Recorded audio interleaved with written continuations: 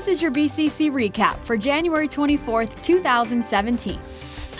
During a work session, Orange County Sheriff Jerry Demings provided the board with an overview of crime throughout Orange County, as well as a specific update on Pine Hills. In 2016, the overall crime rate in Orange County declined by 3% compared to the previous year.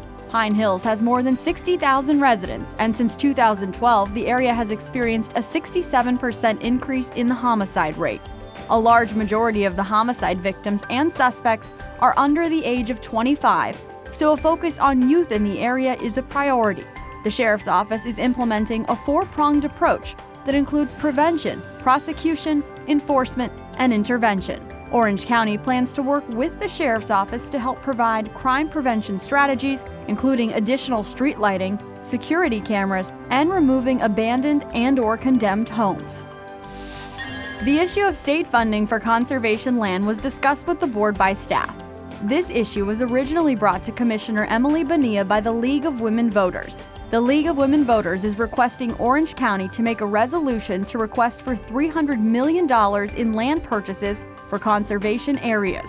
Staff will work on additional language modifications that attempt to meet a consensus of the board concerns, and the issue will be brought back at a future date. Located in East Orange County, the Wedgefield community's water and sewer services are currently provided by private utility company Plurus Wedgefield, Inc.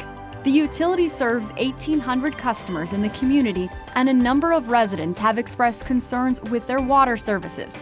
The Wedgefield Homeowners Association submitted a written request to the Board of County Commissioners to pursue county acquisition and operation of the utility system.